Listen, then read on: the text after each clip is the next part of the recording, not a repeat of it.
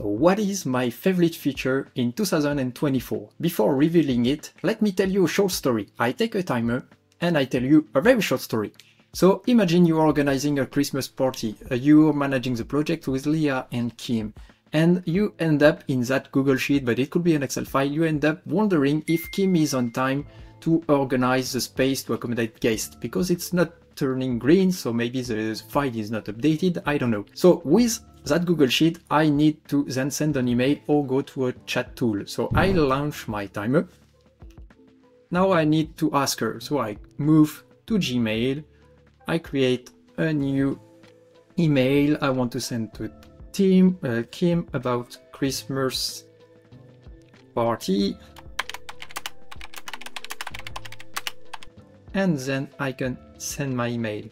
And I stop my timer. So it took me almost 1 minute to do what I just did. Within Asana, if I want to do exactly the same, I've got the project. I see that Kim is maybe on late, but I just need to open the task to ask a comment. So let me start again my timer.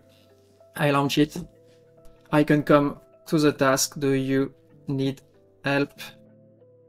And I just comment, and it took me 10 seconds. So this is the feature I wanted to talk about, comments. This is a short story I usually tell to our customers because it's awesome. You can gain a lot of time. You've seen with that processes, I've wasted almost 1 minute by email compared to 10 seconds within Asana. So it's almost 1 minute difference.